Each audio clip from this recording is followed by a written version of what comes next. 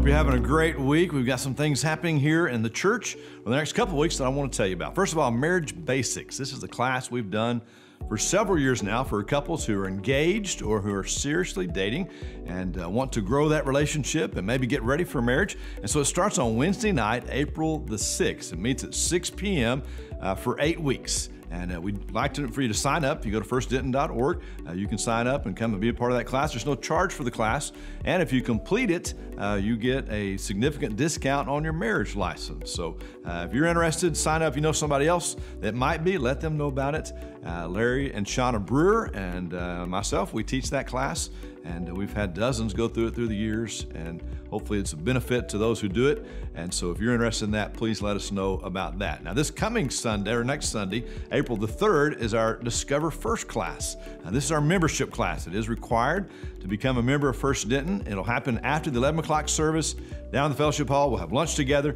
We'll talk about what it means to be a member of First Denton, and you'll have the opportunity to join if you're ready to do that. So that's April 3rd. Sign up for that as well online so we can have enough food for everybody and come and be a part of that with us. And then let me talk about Easter. We're just a few weeks away from Easter. Sunday, April the 17th is Easter Sunday. We're going to have 3 services that morning, 8 o'clock, 9:30, and 11 o'clock. And greatest day of the year for the Christian. It's the day that we celebrate, the day that really makes our faith what it is as we celebrate the resurrection of Jesus Christ. And so I hope you'll plan to be here that day, invite somebody to come with you.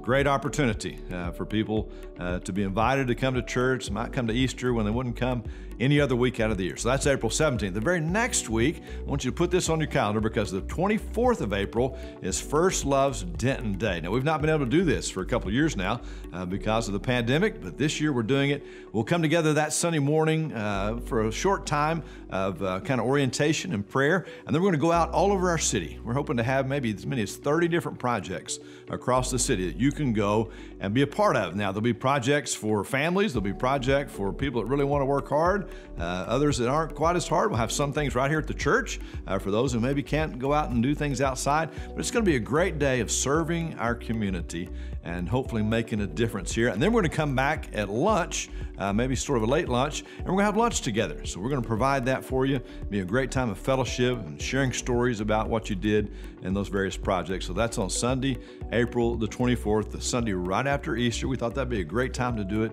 and a great time to show our community our love. So hope you're having a good week. Hope you had a good spring break. Spring break's over now, and we're headed into Easter and all the things that are happening here this fall. So I hope to see you this coming Sunday. I'll be back in the pulpit this week. We'll be back in Mark chapter 6, and we're talking about maybe one of the darkest, maybe one of the most, saddest events in all the Bible. We're talking about the crucifixion of Christ. This Sunday, we're going to talk about the murder, I think, of John the Baptist and what he teaches us, even in his death, as he becomes literally the first Christian martyr of the New Testament. So we'll see that this coming Sunday. So hope you have a great rest of the week. I look forward to seeing you on Sunday.